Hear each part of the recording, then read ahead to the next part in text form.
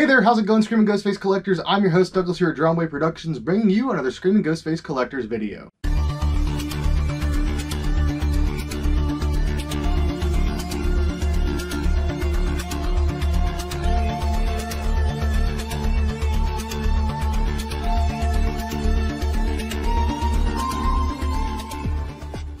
And today we have a couple of Scream used pieces, though they don't have lineage to the actual Scream films or TV series, or I guess really anything that was truly officially Scream outside of a Scream related thing, and you can already tell what it is by the title and thumbnail of today's video.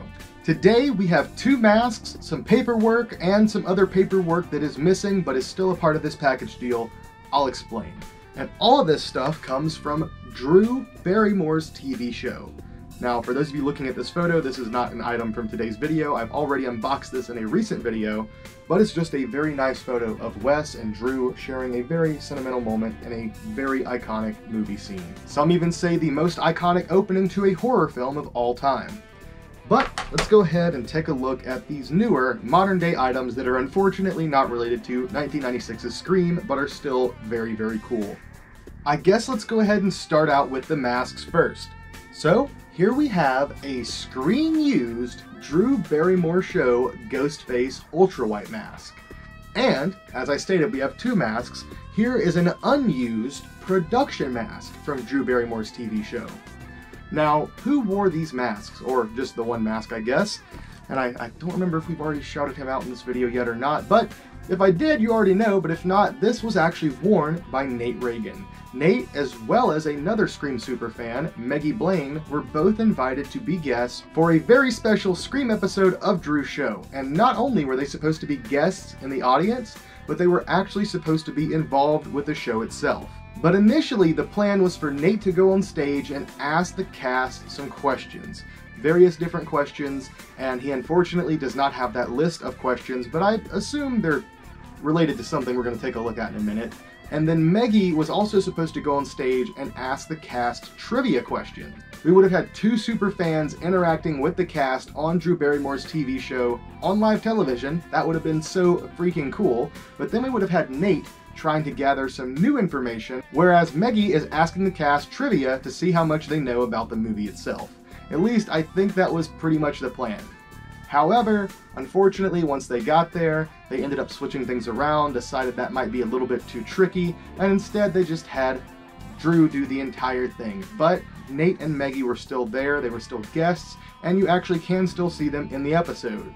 Now, at the time of filming, I have no clue how much of that episode is actually live, like on YouTube, where I can grab it and put clips in here, but I know there's at least one good photo where you can see Maggie right next to Nate, and Nate, unfortunately, is wearing this mask for the entire time. Another thing that didn't go as planned was the mask situation, because this was right around the time of lockdown, so not only were they letting some people wear Ghostface masks, but everyone was required to wear a surgical mask. Now, that sounds pretty fine, pretty normal, but let's say, I don't know, you wanted to wear one of these while you're one of the guest characters. Apparently, they were initially going to have it where people could just take their masks on and off as they pleased, whatever. But then, they decided to ask everyone who put their mask on for the initial shots to keep it on for the rest of filming, which is going to take a pretty decent amount of time, plus you're breathing through one mask into another. Vinyl itself is already not very breathable and a very, very hot material to stay within. So I can imagine Nate, as well as anyone else that was wearing one of these masks for a prolonged period of time, was suffering. Another thing that kind of was unfortunate to begin with, but actually became a blessing in disguise, was the condition of this particular ultra-white. When they were handing them out, Nate initially got one that is a little subpar as far as like a high quality, well-made copy. The stencil was put on wrong, so it's a little bit oversprayed on the mouth, the eyes are a little bit wonky as well, but most notably is the nose, where you've got so much overspray. And the side of the nose isn't even the worst part to me. I have Gen 1s and 2s that have that very same problem, and I think it's a pretty cool feature. However, all of this overspray on the bottom of the nose, not a good look. I actually think I have an HN that pretty much has the same problem. So as far as being a nice, perfect, symmetrical shape, it is absolutely not that.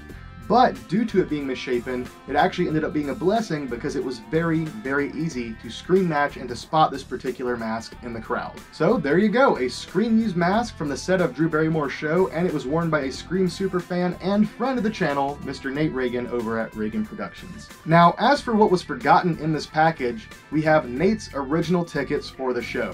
Not a huge deal, but kind of it is, especially to display alongside the mask and just to have more provenance and history, because they are just regular old ultra-whites. That is very helpful and also just a cool piece to complete the full set.